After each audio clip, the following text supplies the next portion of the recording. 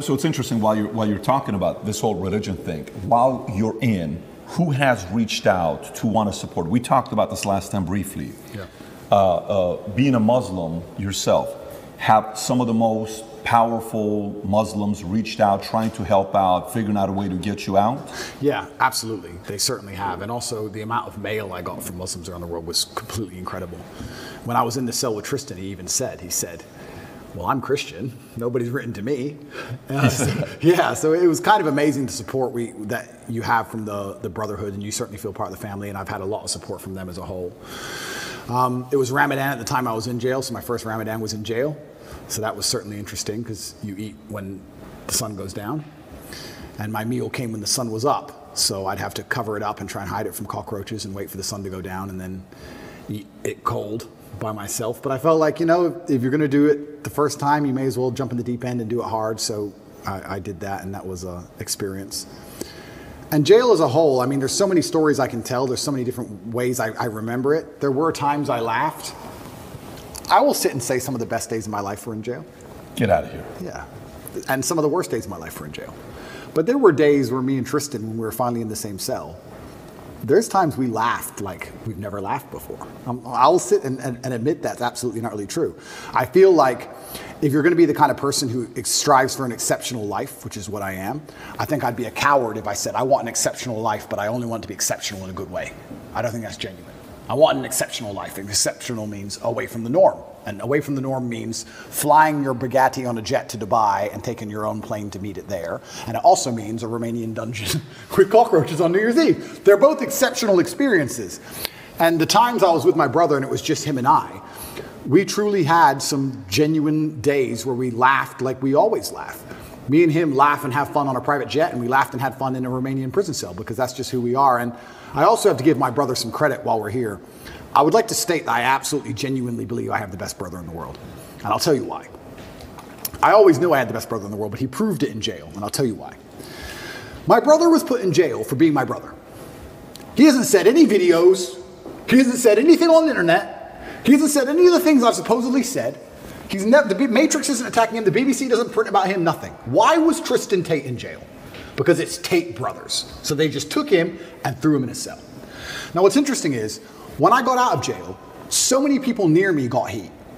Old business partners got heat with the tax. They got hit with like tax paperwork, and they were calling everyone who's ever known me, and ex-girlfriends got heat, and all these people got heat. And some people complained, some people didn't. But some people were like, oh, since you've been in jail, it's been so stressful for me. The media's outside my house. I'm like, stressful for you? I was in jail. What do you want me to do? And people were complaining at me.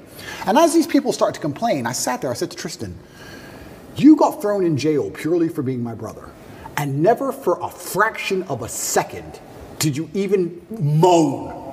Not even for a fraction of a second did he say, oh, they only put me here because of you. Why am I here? I'm innocent. This has nothing to do with me. Nothing. In fact, he said the absolute opposite.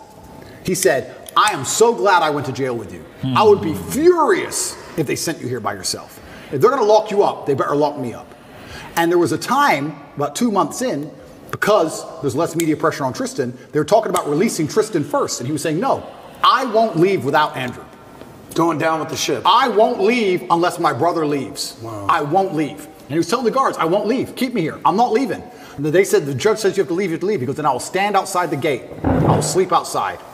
I ain't leaving this jail.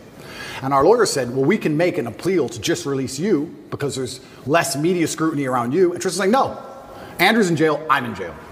Refused to leave. He was adamant he had to stay.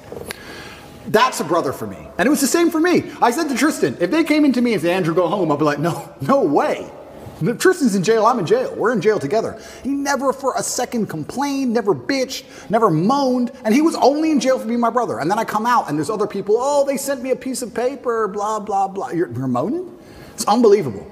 You truly learn, like I said, jail confirms everything you already knew about the world. And you truly learn who's on your side and who isn't. And that's good to learn, but it's actually crazy.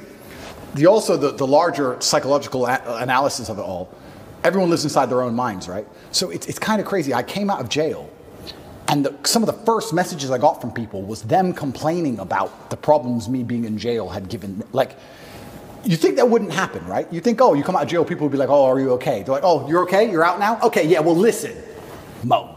You'd be amazed. You'd be amazed. And I'm like, I was in jail. What do you want me to do? Yeah, that sounds unfortunate. I was in a jail cell. What do you want me to do about it? It's kind of crazy how much everyone's kind of self-interested. So it's been a learning curve, and you learn a lot about a lot of different people, and your circle gets smaller.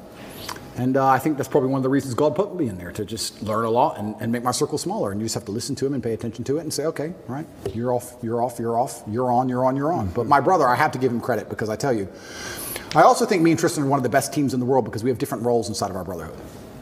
My role is to be concerned and to panic. Not panic, that's the wrong word. I never panic. My role is to be concerned and try and fix the problem. I'm in jail, pacing up and down. How do we get out? And Tristan's role is to not care. And together, that helps us achieve the objective best, because when we really need to get out, I'm in charge. His role is to not care. Sometimes, when it was at the height of frustration, I needed his superpower.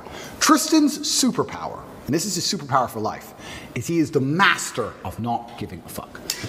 We would go to court. We would go to court. Imagine this. You're in jail, right? Weekends were the worst, because the TV was worse on weekends for some reason. Like you had like 3 channels, and the TV, the weekends were the worst, and you could hear out the window everyone having fun. I hated weekends. So when a Friday would roll around, I'd say, okay, Tristan, we just have to zen away the weekend. And on Monday, there's court. We just have to zen away the weekend. So for the weekend, we just sit there staring at the wall. Intrusive thoughts, can't sleep, all those things you're trying to get out your brain, just sitting in silence because the room's tapped, just staring at the wall, just staring at the wall. And you think Monday would never come. And Monday would eventually come, right? Or Sunday night comes, and 8 a.m. on Monday, they're going to take you to court, and they might let you go home. They might let you go home. You've done nothing. This person in this room can decide if you go home.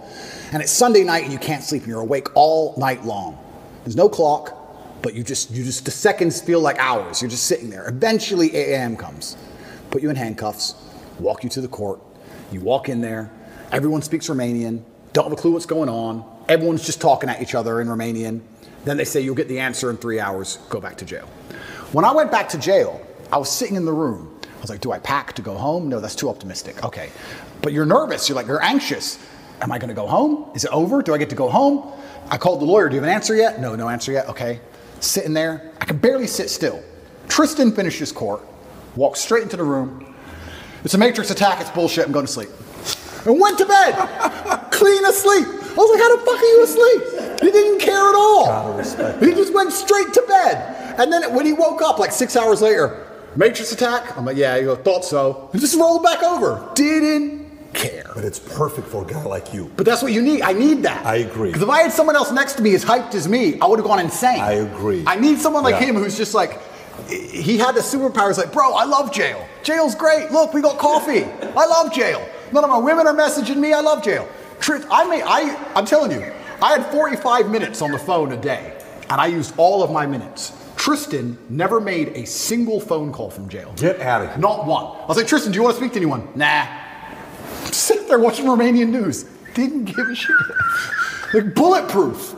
But the only reason he's so bulletproof that way is because he knows I'm doing the absolute best the other way. He couldn't be that way if I wasn't trying to get us out, because then he would try to get out. You need the yin and yang. So like when it was chill time, it was his mental frame.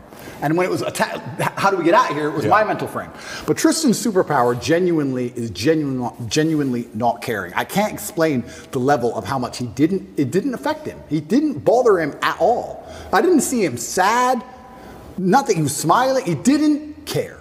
You consider yourself a stoic. How much more stoic is he than you? I just think we have different roles, and I think we've evolved into them over the time, because it's not just jail, it's with everything. That's what we are with everything. If there's a business problem, I'm the one who's like, shit, we have to fix this now, shit. And Tristan's the one like, Andrew, you are so ridiculously rich, chill. But we need that. We need both, right? But he couldn't be that chilled if I wasn't the way I was, because he wouldn't be successful. Totally. So you need the opposites. Yeah. So everyone goes, oh, you and your brother are so close. We're so close because we're actually very different people. But yeah, he was amazing in jail. And even afterwards, I still struggle to sleep. He sleeps fine. Because I think my experience of jail was a far more stressful one. But I adopted that. Now, I'm not saying I couldn't have done what Tristan did. I could have done what Tristan did. If I were to go into jail and say, your MO is to not care, I could not care. But my MO was, how do I get